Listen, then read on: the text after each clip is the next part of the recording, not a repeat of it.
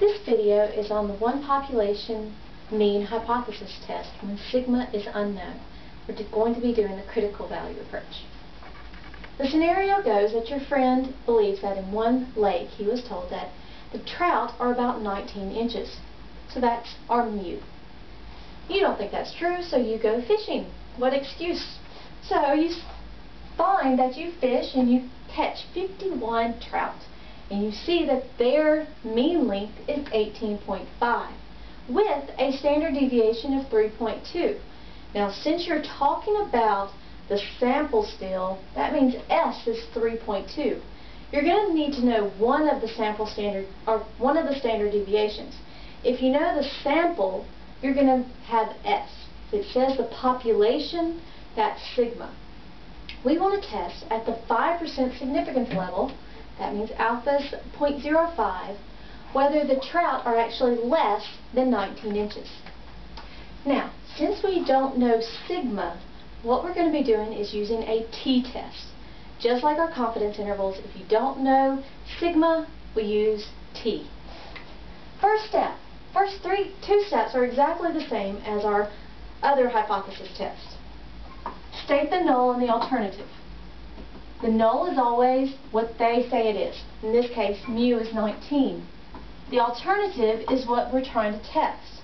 Remember I said, is it less than? So mu is less than 19. Step 2 is just to restate our significance level, 0.05. The third step is our test statistic.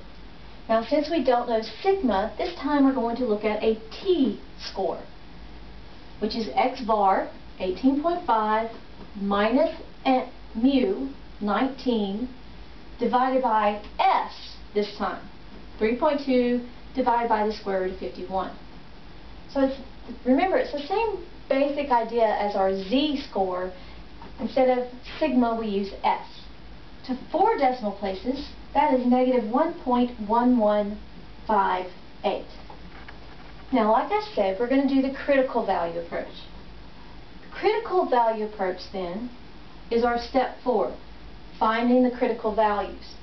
This is a left tail test because it's pointing to the left, which says all the rejection region is to the left. Remember, the rejection region is the alpha, so that's 0.05. Now we need to know the score, the t-score, that separates the rejection and the non-rejection region. Since we're doing a t-test, we're going to look at our t-table. T-table says we have to know our degrees of freedom. Degrees of freedom is n minus 1. In this case, n is 51, so our degrees of freedom is 50. So we look at our table for 50 degrees of freedom across to 0.05, and you should get 1.676. Now since it's a left tail test, remember it's going to just be the negative. Now, step 5. We look to see if our step 3 is in the rejection region or the non-rejection region. Negative 1.11 is actually above negative 1.676, and it's in the non-rejection region. So we fail to reject.